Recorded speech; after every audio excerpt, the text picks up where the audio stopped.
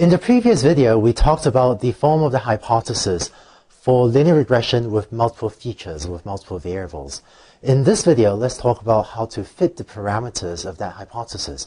In particular, let's talk about how to use gradient descent for linear regression with multiple features. To quickly summarize our notation, this is a form of hypothesis in multivariate linear regression where we'd adopted the convention that x0 equals 1. The parameters of this model are theta 0 through theta n, but instead of thinking of this as n separate parameters, which is valid, I'm instead going to think of the parameters as theta, where theta here is a n plus 1 dimensional vector. So I'm just going to think of the parameters of this model as itself being a vector. Our cost function is j of theta 0 through theta n, which is given by this usual sum squared error term. But again, instead of thinking of j as a function of these n plus 1 numbers, I'm going to more commonly write j as just a function of the parameter vector theta, so that theta here is a vector. Here's what gradient descent looks like. We're going to repeatedly update each parameter theta j according to theta j minus alpha times this derivative term. And once again, let me just write this as j of theta. So theta j is updated as theta j minus the learning rate alpha times the derivative or partial derivative of the cost function with respect to the parameter theta j. Let's see what this looks like when we implement gradient descent, and in particular, let's go see what that partial derivative term looks like. Here's what we have for gradient descent for the case of when we had n equals 1 feature. We had two separate update rules for the parameters theta 0 and theta 1, and hopefully these look familiar to you. And this term here was, of course, the partial derivative of the cost function with respect to the parameter theta 0. And similarly, we had a different update rule for the parameter theta 1.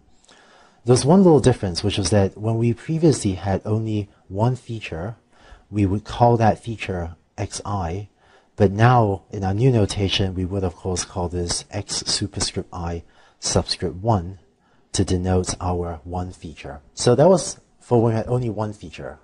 Let's look at the new algorithm for we have more than one feature, when the number of features n may be much larger than 1. We get this update rule for gradient descent. And maybe for those of you that know calculus, if you take the definition of the cost function and take the partial derivative of the cost function j with respect to the parameter theta j, you find that that partial derivative is exactly that term that I've just drawn the blue box around. And if you implement this, you will get a working implementation of gradient descent for multivariate linear regression. The last thing I want to do on this slide is give you a sense of why these new and old algorithms are, sort of the same thing, or why they're both similar algorithms, or why they're both gradient descent algorithms. Let's consider a case where we have two features, or maybe more than two features. So we have three update rules for the parameters theta 0, theta 1, theta 2, and maybe other values of theta as well.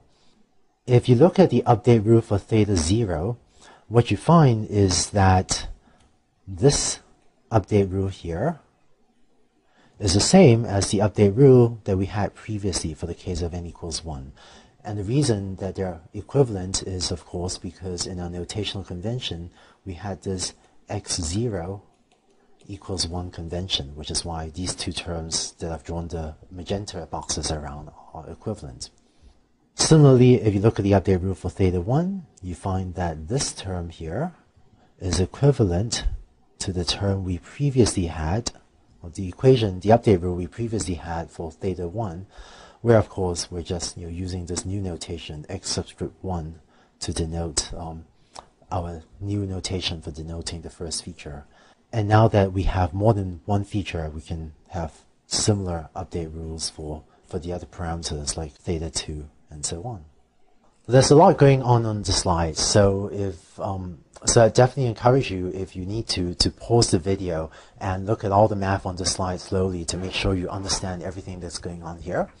But if you implement the algorithm written up here, then you will have a working implementation of linear regression with multiple features.